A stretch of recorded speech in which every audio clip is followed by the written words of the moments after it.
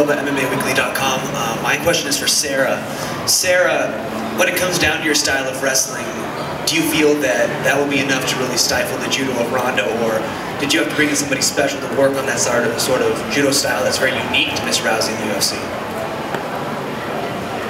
For every training camp, I try to see if I can, mimic the people that I'm fighting the best that I possibly can. So, I had some of the people that I'm familiar with and some different people to, get as close as a grasp as I can on my opponent. But, you never really know until you get out there and you feel it yourself.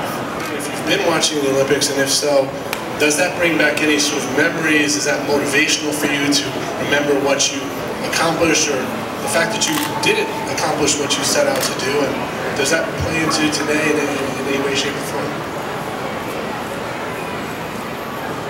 I don't really feel like that.